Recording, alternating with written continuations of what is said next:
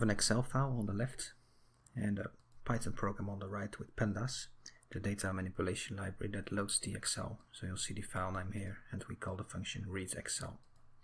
Now we can load any row directly into a Python array. So we could have an array or a list called country, a list called region, a list called population, and so on. To do so, we need to define an array. Let's say we have a list here, and we load that list by the name of the column, so this country here.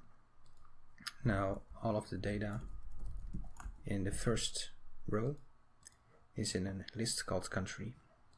So if we run this program, you'll see we have all the countries as a list. Now we can do this with any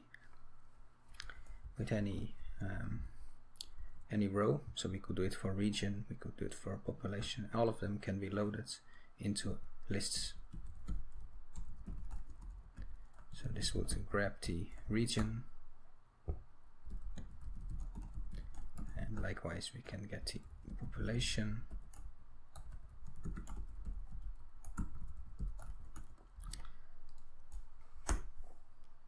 So that gets all of the population data into an array or a list called population, and likewise we got region. So these are all the regions. You can do it with area or any array for that matter. So let's say we take GDP, and you grab the row GDP, which is on the right here.